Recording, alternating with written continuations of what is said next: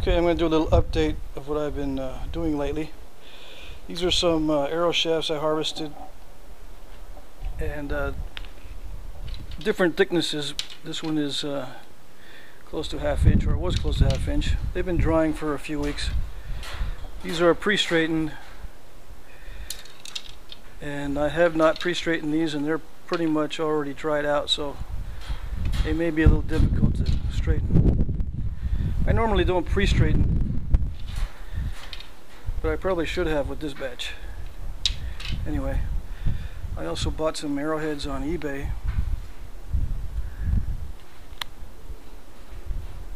and I'm constantly amazed by these things.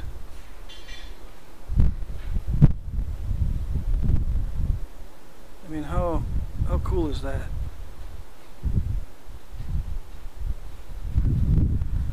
Now, I bought these from a guy on eBay who said they were from Texas. Now, I don't really know if they are from Texas. Of course, they could be from the Sahara Desert or something, but just the workmanship is amazing to me. I don't really care too much if these are from Texas or not. This one looks like it has an impact fracture on the tip. The serrations are wild on this thing.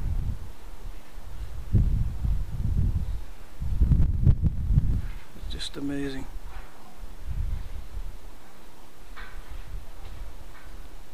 And I forgot to get my scale, but these weigh almost nothing. I mean, just a few grams or something, I don't know. They don't weigh much at all. I've also been heat treating. This batch here is a batch I heated to about 350 degrees. What I'm going to do is I'm going to take them out, chip on a little bit of each one, and see how it works. The real tough stuff is going to get put back in, heated to 450 degrees, and that way none of this broke up. So I'm trying to prevent breakups, trying to prevent the rock from shattering.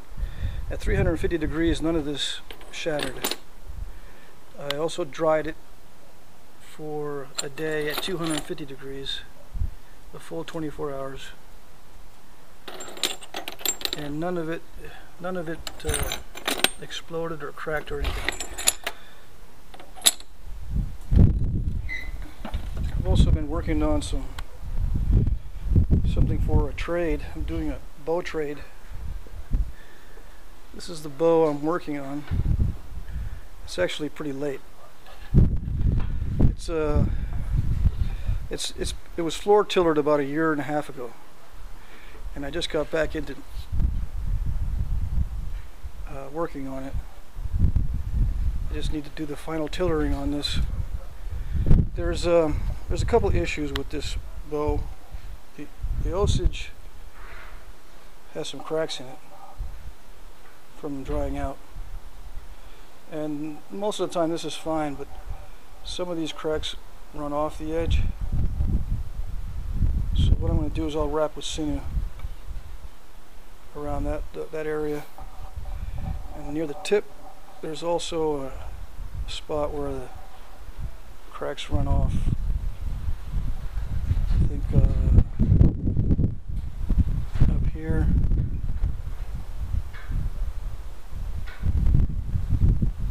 There's one right there. I'll wrap sinew right there, prevent that crack from going anywhere. These ones in the middle should be fine, and they're not very deep.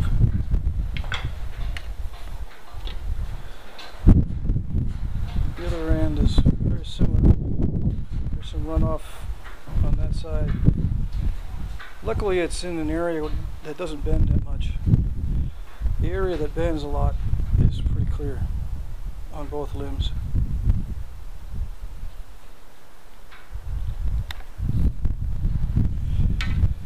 It's a little long for a Native American style bow, but not excessively long. And I still got to do some finishing on it.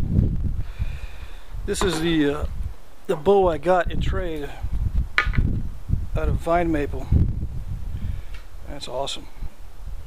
I can't wait to do some hunting with it, do some shooting with it. Anyway, that's what I've been working on lately.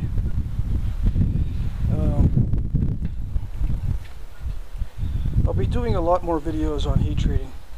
Maybe 5 or 6, explaining the different types of rock. This is really, it can get really involved. You can really spend a lot of time figuring out which rocks will heat at what temperatures. It really makes a difference, especially if you want to make points, maybe even for a living. You can, if you get the right formula for cooking these stones, it makes it a lot easier for you to make arrowheads, and you can make quite a few quickly. Anyway, that's it for now.